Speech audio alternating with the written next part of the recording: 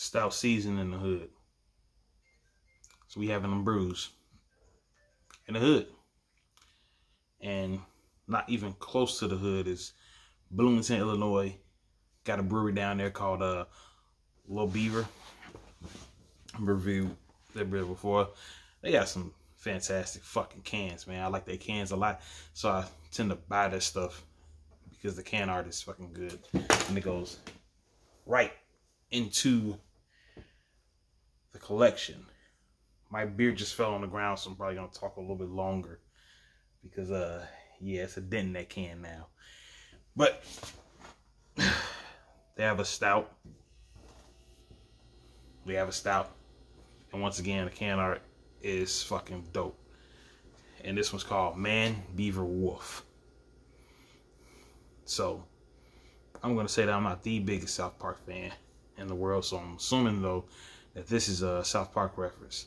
But this is a stout, Imperial milk stout with chocolate, vanilla, and milk sugar. Got that lactose, bitch, and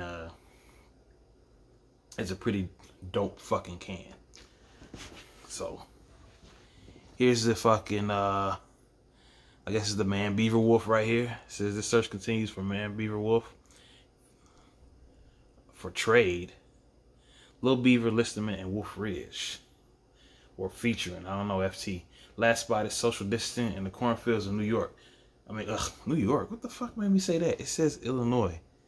Fuck made me say New York. I guess I was tripping off the fact that I seen that there's 3 different MANNBEAVERWOLFs. I'm like, damn, people like this name. And I'm guessing this is some kind of collaboration. Or they make one, then they make one, then they make one. You know, Listerman is solid. Wolf Ridge I've never had before. But then you got the South Park looking guys, which is probably the brewers. I'm going to assume that this is caricatures of these guys. Nice long red beard there. Looking like Eric Rowan. This guy got the bang on. He dripping. This guy in the middle probably don't know what's going on. But yeah, they in the cornfields and shit. It's pretty dope. Yeah, it says right here, in collaboration with Listerman and Wolf Ridge.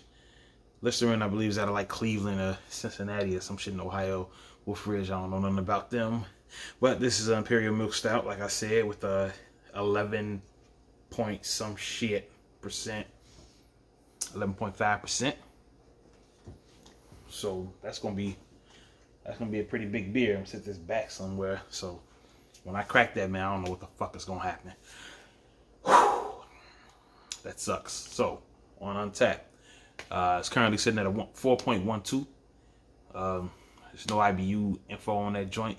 214 total check-ins, 181 for the month, which means this one's not getting checked into on Untappd. Possibly. It just says here there's an Imperial milk stout with chocolate, vanilla, and milk sugar.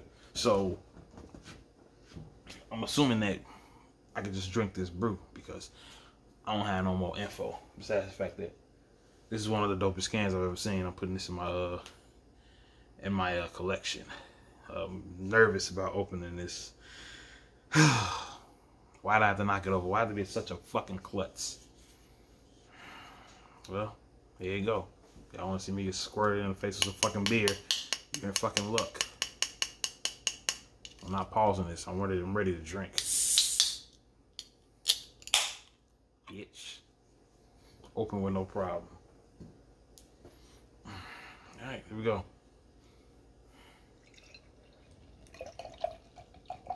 I've been pouring my stouts a little like more aggressively lately. I like to watch that shit happen. You know, I let the head get up in there. And then I let that bitch dissipate. Word of the day calendar. I used it too. No, I'm okay. Whatever. So looks like a stout always does, and what surprises me is that like every stout looks like this, even the bad ones. And if you take a picture of it and put it online, fucking nerds will be like, oh, that looks tasty. Motherfucker, every stout looks just like this. I don't understand it. Ooh, it's real chocolatey. Whole lot of chocolate.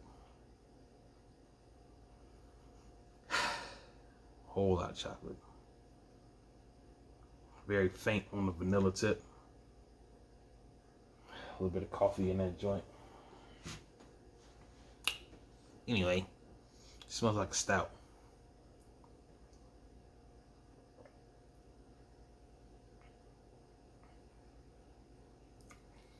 Oh. That was weird. Like, first it was like chocolate, then it was like psych vanilla, motherfucker.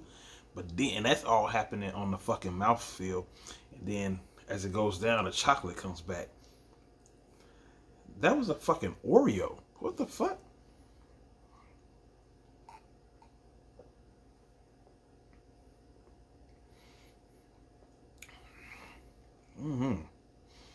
Yeah.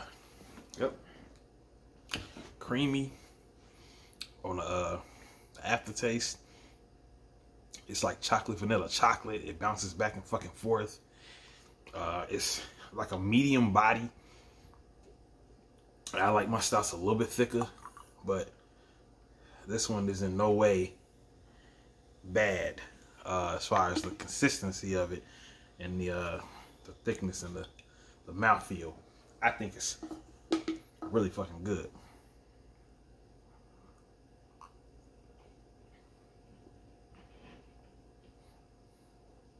Yeah, not super pencil thin. Like on the back end, it kind of coats your mouth.